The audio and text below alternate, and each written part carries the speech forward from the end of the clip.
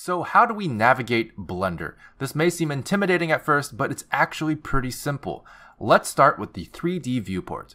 The first thing you'll be curious about is how to select things. Simply left-click any object to select it, and left-click empty space to deselect.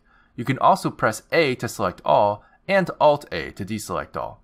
Some users may be interested in right-click select, which is arguably better for your health, so we made a separate video about that if you are curious. The next thing you'll want to learn is the basics of navigation, how to rotate, how to pan, and how to zoom your perspective of the viewport. To do that, all you need are these buttons right here. So let's say we want to rotate around our cube. Luckily, we have a very handy gizmo in the top right of our viewport that looks like this. Notice how it responds to our cursor floating above each axis. Go ahead and hover over the blue Z-axis indicator and left click. You'll notice that it brings you directly into what's called top orthographic view. This can be done for any axis to snap to its corresponding perspective. However, if you instead click and drag the same gizmo, you'll find a much more flexible way of rotating your view of the world.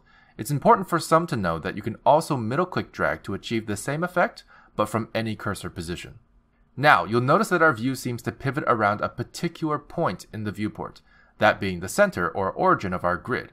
This also happens to be where our cube is at the moment. However, what if we didn't want to look at the cube? What if we wanted to look over here or something? Well, now all you have to do is click this hand icon and drag to where you want to have centered. From there, you'll notice your pivot has changed when you rotate your perspective. For hotkey users, simply hold Shift and middle mouse drag to achieve the same effect, but from any cursor position. But let's say I want to focus back on my cube again. How do we do that? Well, for that, I want to quickly show you the Frame Selected tool, which can be found under View. This will reframe your perspective to focus on the object or objects you have selected. This can also be achieved by using the period key on a number pad. Now that we're this close to our cube, you may be asking, how do we zoom in and out? But it's pretty self-explanatory. We have a magnifying glass here. Click and drag it to zoom in and out, or you can use the scroll wheel or plus and minus keys on the numpad to accomplish the same task.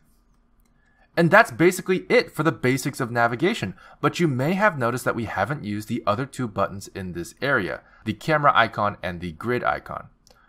The camera icon will bring you into the eyes of your camera.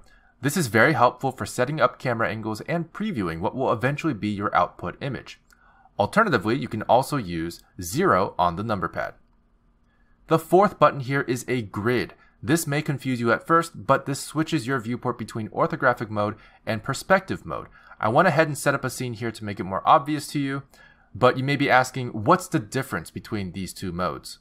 Well, perspective mode is a realistic view of the 3D objects in your scene, which takes into account how far away objects are from you into how it displays the object.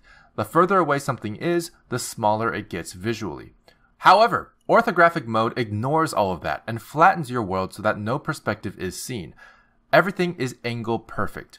This is an unrealistic view but helps immensely with making models accurate, especially in relation to, say, a 2D concept sketch.